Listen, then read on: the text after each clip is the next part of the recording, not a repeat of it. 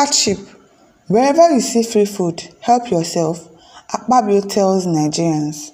Now to the news info.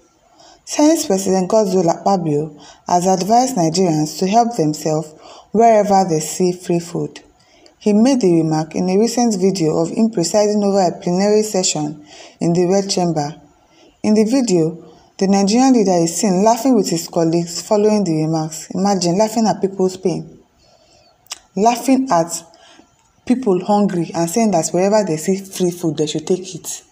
And you are laughing about it. These people are not ashamed and they don't care. Nigerians really need to stand up and go and send these people out, because the way they are making mockery of people's pain, of what people are going through, it is becoming really sad. Like they do not care.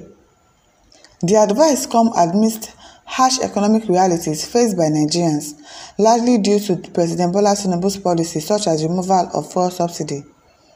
Recently, Nigeria's state-owned oil company NNPC Limited increased petrol price by over 15%, making the second hike in less than a month, effectively exiting a subsidy program that the government said has strained its finances.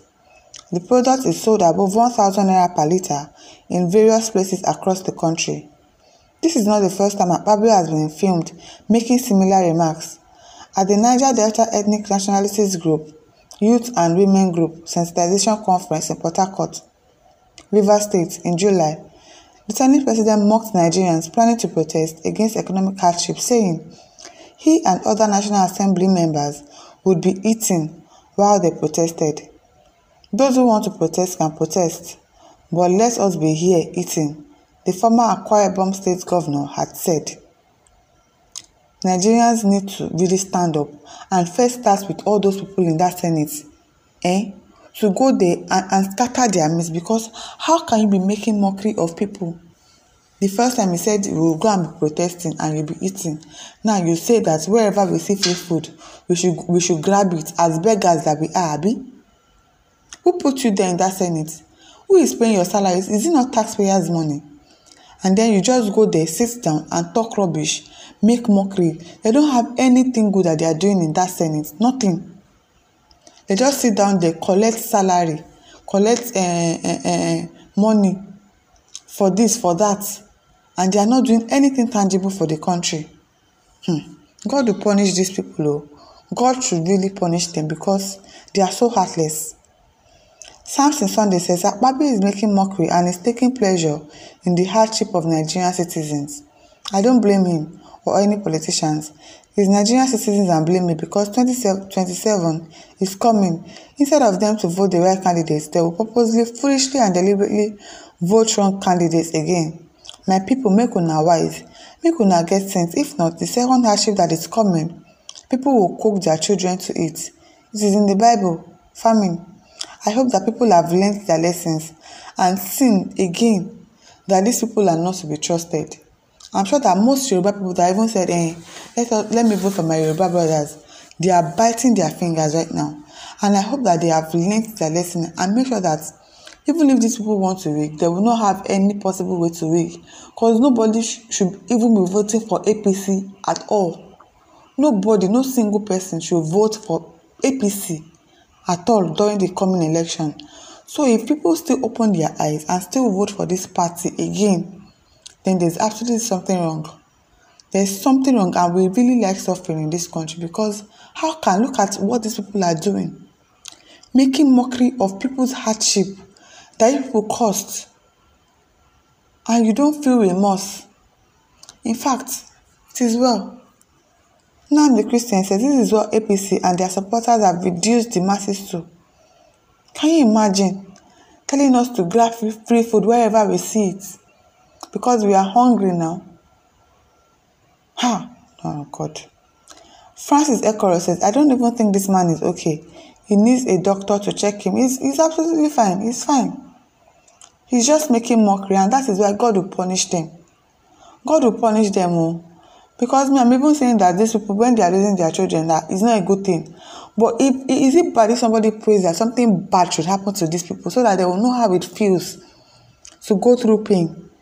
Because it's like They are just so heartless. Their heart is hardened.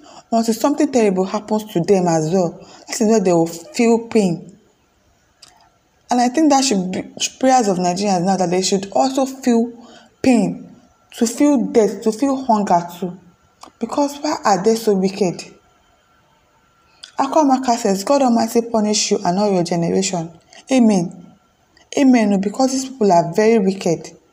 It won't be bad if you also be wicked to them. It's not good to wish somebody's bad though, but these people, they don't care if you die. So it is okay for me not to also care if they also die, or if their children die also, because why can you be so wicked? Iwochukwu says, this country has finished Nigerian citizens. Nigerian citizens are in serious problem. We are in serious problem, because who are these people that are in this assembly that are presiding over us? Who are they? Again, he said, you can eat the whole world, but God pass you. God pass them all, and God will show forth for his people. It might take time, but it will happen. God will surely fight for us very soon.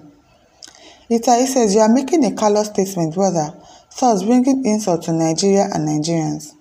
If there is free food anywhere, how can it be available to feed a man with his family in a day? I am very happy you acknowledge the hardship both you and your principal and your party have brought to the entire nation. You can recall from your youthful years up to now that you are at the helms of government. There has never been torturing moment such as this in the history of Nigeria. Your repute after service matters. They don't care to give a good reputation. They don't care to leave good legacy. They just want to ruin everything, to eat everything at once, and then leave the country in shambles for somebody else to come and take over. They do not care for any reputation at all. Afiz Ajayi says, may God judge you with what is coming out from your mouth. With Psalm 28 in Jesus' name. Amen. Chukwuneye says, it is Tinubu's fault, so let God judge Tinubu first. God will judge all of them. All of them. Amibi Atibe says, I don't blame you, but one day your punishment will come by the grace of Almighty God. Amen. Tunchi Okoko says, obviously these people are mocking the people with the hardship. Until the people will vote this government and attack all of you, then you will know you're supposed to tie Akpabio with a rope, so that his madness won't take him to the markets. Once he enters markets, no solution. Once people are ready to revolt, these people, they will know that there is God somewhere. People are still not ready. If we are ready to revolt, to take back this country from wicked people, then that is when we will know. Because these people are wicked and making mockery of our situation. Why? Why are they so heartless and wicked? My listeners, over to you. Leave your thoughts in the comment section. Do not forget to like, to share, and to subscribe. Thank you for listening. See you some other time. Bye.